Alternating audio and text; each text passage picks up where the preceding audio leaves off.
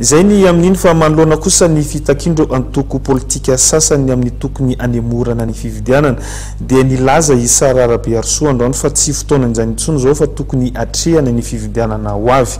Vonona ny isedra izany fividianana izany antoko PLD misy any Isara Rabearso.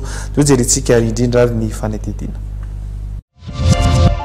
Tsy fotoana ny fanovana rafitra intsony zao eto Madagasikara fa fotoana irosona amin'ny fifidianana hoy Isara Rabearso androany tetsy Antanimena. Efa ela ny antoko PLD hoy izy no niantso sy nangataka ny fanovana sy ny fanatsarana ireo rafitra samihafa fa indrindra ireo mitantana ny fifidianana fa tsy nohainoina hoy hatrany ity mpanao politika ity.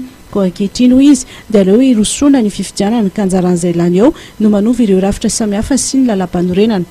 Zay PLD hatrany voalohany efa nilaza fa misy processus maro, misy hevitra tsara foana saingy efa 5 taona tsika no nafantatra fa tokony hisy fifidianana amin'ity taona ity. Ny zavatra mahagaganay mantsy dia hoe maninona ao anatin'izay taom-pifidianana izay no miroro saina saingy nefa nahandry an'izay ihany hatramin'izay.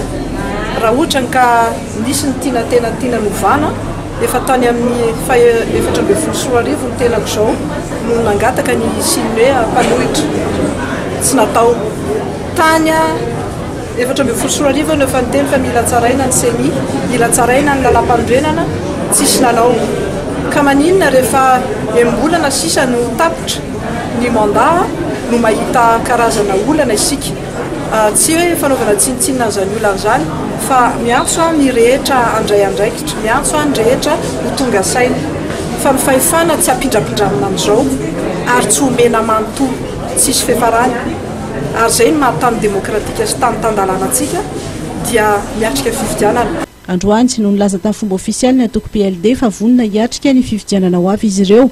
Namara tamin'ny fomba ofisialy fa Isara Rabearso no isolo tena ny antoko.